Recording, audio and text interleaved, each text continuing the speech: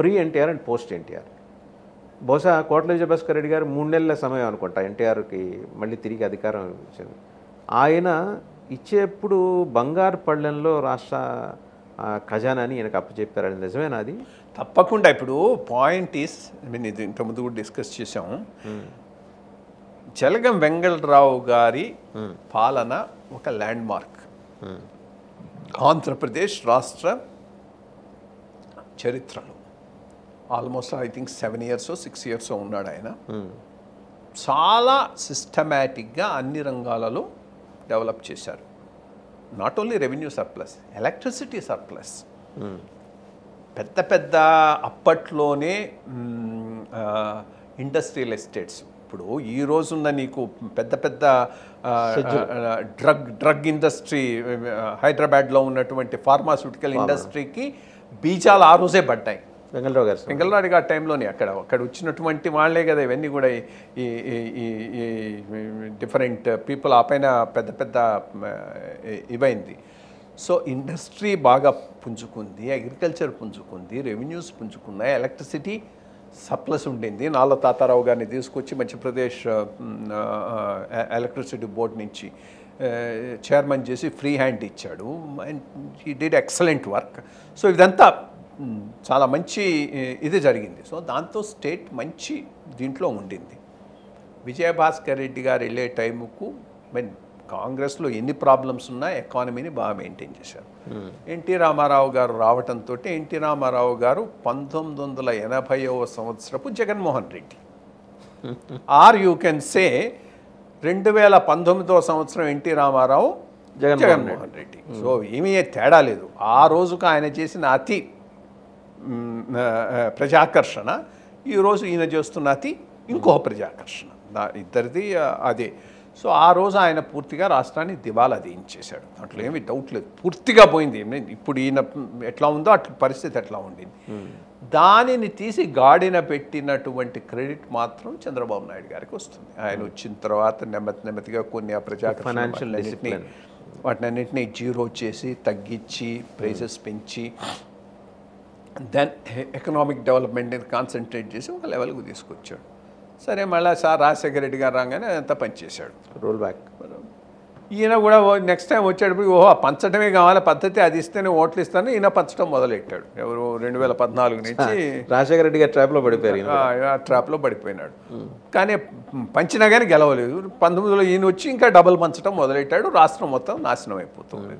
So అది I think అంటే కొందరు అంటారు సార్, ఆర్థిక వ్యవహారాల దగ్గర నుంచి చూసిన అంటే నాన్ బ్యూరోక్రటిక్ సర్కిల్స్ నుంచి ఏదో వాళ్ళ అదృష్టం ఉంది కాబట్టి అట్లా సర్ప్లస్ బడ్జెట్తో నడిపారు, కానీ వాస్తవంగా అంత గొప్ప పరిపాలన కాదు అప్పటి ముఖ్యమంత్రి. లేదు, కరెక్ట్ కాదు. అది అదృష్టం కాదు, ఏం కాదు.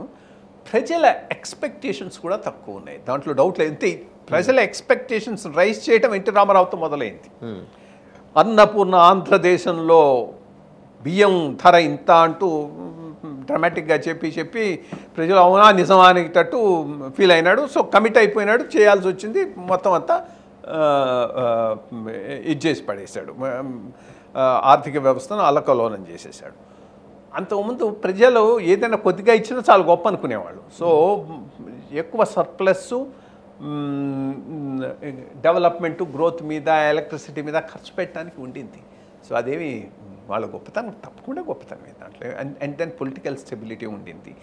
అండ్ సంక్షేమం కూడా చేశారు జగన్. జలగం వెంగళరావు గారి టైంలో సంక్షేమం చేయలేదని కాదు, బ్యాలెన్స్, అదే చెప్తూ ఉంటాను కదా, బ్యాలెన్స్ చాలా బాగా పాటించారు. అందుకనే సంక్షేమం చేశారు కాబట్టే మళ్ళీ గెలిచారు. ఎవరు గెలిచారు? ఇందిరాగాంధీ గెలిచింది, వీళ్ళు గెలవలే. అందుకనే ఆయన అప్పుడు అన్నాడు, ఒకటే మాట అన్నాడు, ఇన్ని ఇచ్చాం కానీ ఆమె పేరు చెప్పిచ్చాం. ఎవరు? మిసెస్ గాంధీ పేరు. మొత్తం ఓట్లనే ఆమెకు పోయినాయి. మనం సపరేట్ కాంగ్రెస్, అప్పుడేదో రెడ్డి కాంగ్రెస్ ఏదో పెట్టారనుకుంటే, ఈయన రెడ్డి కాంగ్రెస్లో ఉన్నాడు, ఇంకో కాంగ్రెస్లో ఉన్నాడు, ఏదో బయటకు వచ్చాడు. ఈయన వాషౌట్ అయిపోయినాడు. బట్ ఓట్లని మాత్రం మిసెస్ గాంధీకి పోయినాయి. సో ఆమె బొమ్మను పెట్టి వీళ్ళు సంక్షేమం చేశారు, చాలా సంక్షేమం చేశారు, దాంట్లో ఏమీ డౌట్ లేదు. ఫస్ట్ టైం లార్జ్ స్కేల్లో ల్యాండ్ ఎక్విజిషను, హౌస్ సైట్స్ ఇవ్వటము, ట్రైబల్స్ కొన్ని ఫెసిలిటీస్ ఇవ్వటము, ఉచితాలు ఇవ్వడం అప్పుడు బాగా జరిగింది. దాన్ని అప్పుడున్న ఎకానమిక్ పొజిషన్కు పెద్ద సంక్షేమే. బట్ డెవలప్మెంట్ను వదలలేదు, చక్కగా బ్యాలెన్స్ చేసుకుంటూ పోయినాడు ఆయన. చెన్నారెడ్డి గారు సబ్సిక్వెంట్గా చెన్నారెడ్డి గారు ఇన్ఫ్యాక్ట్ హీఈస్ యాంటీ వెల్ఫేర్. నేను I mean even Jalagam Vengala Rao welfare అంతా కూడా లేదు ఈయన. Chennareddy true bureaucratic politician. ఫైనాన్షియల్గా ఎస్ ఇది చేయొచ్చు, ఇది చెయ్యను, ఉచితాలు ఇవ్వను. ఉచితాలు చాలా ఖచ్చితంగా ఉన్నారు ఆయన, చాలా ఖచ్చితంగా ఉచితాలు. అప్పట్లో సెంట్రల్ గవర్నమెంట్లో దేవీలాల్ దీని కింద ఫామ్ లోన్స్ వేవర్ చేసినప్పుడు నేను రిఫ్యూజ్ చేశాడు కోఆపరేటివ్స్ చేయడానికి, ఇది కరెక్ట్ పద్ధతి కాదు అని. సో పాపులిస్ట్ మాత్రం కాదు. Chennareddy was never A populist chief minister. He was a very dynamic, చాలా thoughtful and progressive chief minister. నడి మధ్యన వచ్చిన భవనం వెంకటరామిరెడ్డి అంజయ్య గారు వాళ్ళ నుంచి పెద్ద చెప్పాల్సిన, Anjaiah is a good, actually అంజయ్యకు ఆ రోజుల్లో మీడియా అవి ఆయనకు లేని ఇమేజ్ని క్రియేట్ చేశారు. రియల్గా ఫీల్డ్ లెవెల్ పావర్టీ తెలిసినవాడు, చెల్సి పైకి ఎదిగినవాడు, ఏదో పెదలకు చేద్దామన్న ఉద్దేశంతో కమిట్మెంట్ విషయంలో ఆయన ఎవరు క్వశ్చన్ చేయలేరు కదండి. క్వశ్చన్ చేయలేరు, మంచివాడు, గుడ్ మ్యాన్. అండ్ అదే అప్పుడేదో ఒక తడవ ఒక రోజు నేను అప్పుడు సబ్ కలెక్టర్గా ఉన్నాను, అప్పుడే ఆయన అయిపోయి ఇంకోళ్ళు ఎవరో వచ్చారనుకుంటాను. ఆయన కింద పిఎస్గా ఉన్న రాఘవేంద్రరావు గారు అదే కృష్ణా డిస్ట్రిక్ట్ టూర్కి వచ్చాడు. నేను సబ్ కలెక్టరు, ఆయన రమాకాంత్ రెడ్డి గారు కలెక్టరు, ముగ్గురం ఒక కారులో పోతూ ఉన్నాం. సో రాఘవేంద్రరావు గారు ఆయన ఎక్స్పీరియన్స్ని రికలెక్ట్ చేసుకుంటూ 2-3 మాటలు అన్నాడు. అందరు అంటారు ఈ సీఎంకి ఏమీ తెలియదు అని. ఇది అంతకుముందు సీఎం అప్పుడే ఆయన టెన్యూర్ అయిపోయింది, ఎవరు అంజయ్ గారు ఏం అర్థం చేసుకోవడని. ఆయనకున్న షార్ప్నెస్ ఇంకెవరికి లేదు, ట్రెమెండస్ షార్ప్నెస్ ఉంది. ఫైలు పెద్ద చదవడం అవసరం లేదు, మేము ఎక్స్ప్లెయిన్ చేస్తాం అనుకో, అది పక్కన పెట్టు, ఇది అనుకో తీసుకురా అని కరెక్ట్గా, ఐ మీన్ ఆ 2 నిమిషాల మన ఎక్స్ప్లెనేషన్ను గ్రాస్ప్ చేసి కరెక్ట్ ఆర్డర్స్ వేస్తూ ఉంటాడు. చదవడు, ఆయనైతే చదవడు, బట్ మనం ఎక్స్ప్లెయిన్ చేయాలి. బట్ డెసిషన్ మేకింగ్లో మాత్రం ఏమీ ఇది లేదని హీ వాజ్ కామెంటింగ్. ఆయన దగ్గర ఆయన పర్సనల్గా వర్క్ చేసిన వ్యక్తి కదా రాఘవేంద్రరావు గారు. సో రాఘవేంద్రరావు గారు ఆ రోజు. సో అందుకని ఏమీ టోటల్ ఫెయిల్యూర్ భవన వెంకట్రావు ఏమీ లేకుండా. Reddy was also a very very judicious officer. అంటే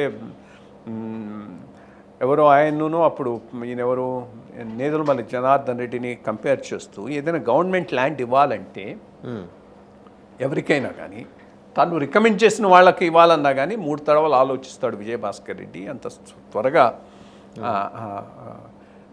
ఇది ఎవరికో అనవసరంగా కట్టబెట్టడానికి కానీ ఫేవర్ చేయడానికి కానీ ఒప్పుకునే వ్యక్తి కాదు. వేరే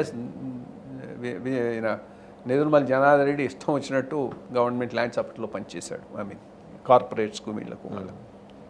బ్రహ్మానంద రెడ్డి గారి సమయంలో అప్పుడు నేను లేను.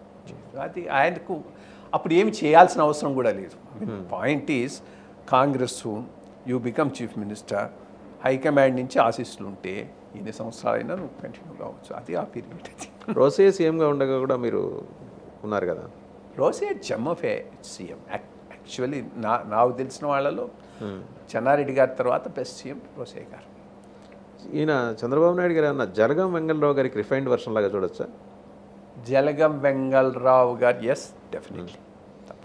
ఎందుకంటే 2 డెవలప్మెంట్ వెల్ఫేర్ రెండింటిని బ్యాలెన్స్ చేసి ఆయన ఫస్ట్ టర్మ్ సీఎం అయినప్పుడు ఫస్ట్ టర్మ్లో yes you are right absolutely right sir. Thank you Krishna గారు, థ్యాంక్ యూ వెరీ మచ్.